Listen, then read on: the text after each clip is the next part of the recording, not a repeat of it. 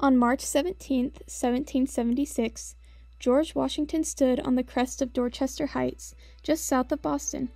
His army, now armed with a battery of 59 cannon, all positioned to fire upon strategic targets, including Boston Harbor. He watches intently as the British Army calmly moves out of Boston after an 11th-month siege. The siege of Boston began in April of 1775, during the opening stages of the American Revolution. American militia made several attempts to regain control of the British-held Boston, hoping to regain control of the important port city. Fighting remained in a stalemate for months until a young army officer named Henry Knox suggested that only the destructive force of cannon would drive the British forces out of Boston. A former bookseller, Henry Knox was self-educated in military strategy and tactics, and quickly became one of Washington's most valuable men through meritocracy.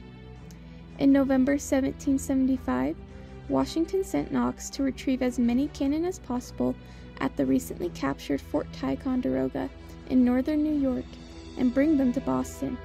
This would be a grueling journey, especially as winter was approaching. Knox recognized the challenge before him, as he wrote to Washington on December 5, 1775, quote, "The garrison at Ticonderoga is so weak, the conveyance from the fort to the landing is so difficult, the passage across the lake so precarious, that I am afraid it will be 10 days at least before I can get them on this side. When they are here, the conveyance from hence will depend entirely on the sledding. If that is wood, they shall immediately move forward. Without sledding, the roads are so much gullied that it will be impossible to move a step." Close quote. Isaac Makos of Battlefield.org states, Henry Knox left for Fort Ticonderoga on November 16, 1775. Once he arrived at the fort, he selected 58 pieces of artillery to take back to Boston. Most of the artillery pieces were 12-pounder or 18-pounder cannons, depending on the weight of the cannonball they fired. Knox also brought one massive 24-pounder cannon nicknamed Old Sow that weighed more than 5,000 pounds, and several high-arching mortar guns that weighed 2,000 pounds each. In total, Henry Knox's noble train of artillery weighed 120,000 pounds, or 60 tons. Once the artillery was acquired, Knox and his men began returning to Boston. After constructing barges suitable for the size and weight of their powerful treasure, they first set sail on Lake George.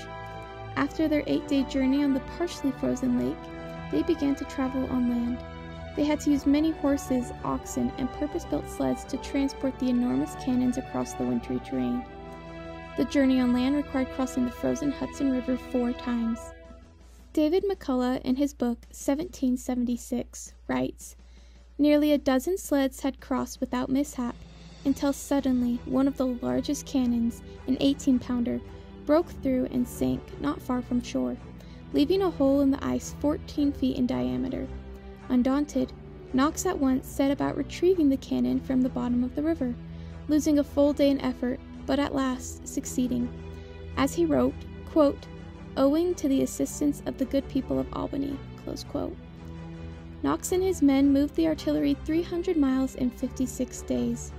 In a letter written to Washington as he made the return journey, he wrote, quote, 'It is not easy to conceive the difficulties we have had,' close quote. Miraculously, not a single cannon was lost. Henry Knox and his men arrived at the Continental Army camp in late January 1776. On the night of March 4th, the cannons were quietly moved into position on Dorchester Heights, overlooking the city and the harbor. With the use of the artillery acquired by Knox, the Continental Army took aim at the valuable British ships in the Boston harbor. On March 17, 1776, the British forces finally evacuated Boston. As the Massachusetts Historical Society noted, Major General Henry Knox's formidable artillery regiment continued to exhibit skill, precision, and valor through all the major battles of the North. After the Revolution, Knox was appointed first Secretary of War under the Constitution, drew up plans for the military academy at West Point, and was founder of the Society of the Cincinnati. Knox's brilliant military career ended abruptly in 1806, when he died at the age of 56 in Maine at his mansion, Montpelier. Thanks to the indomitable Henry Knox and the artillery he acquired at Fort Ticonderoga, the British forces were finally compelled to evacuate the city of Boston, giving those in the New World hope that the American experiment would live on.